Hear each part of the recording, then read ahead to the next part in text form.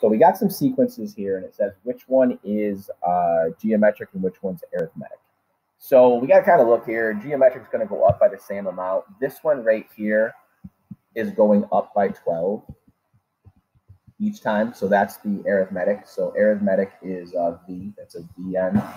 Geometric should be like multiplying each time. So if you look at this, this is times 2. That's times 2, but then that's not times 2. This is this. So this right here, 24 over 12 is 2.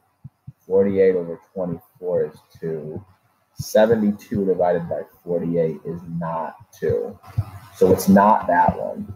This one here, as you can see, is going up, is going times 2, times 2, times 2. All right, so the geometric one is WN.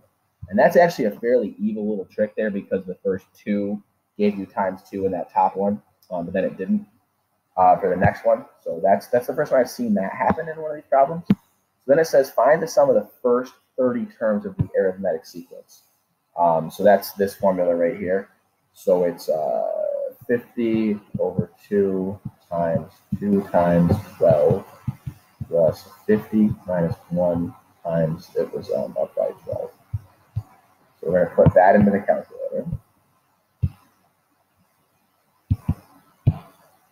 50 over 2, 2 times 12 plus 50 minus 1.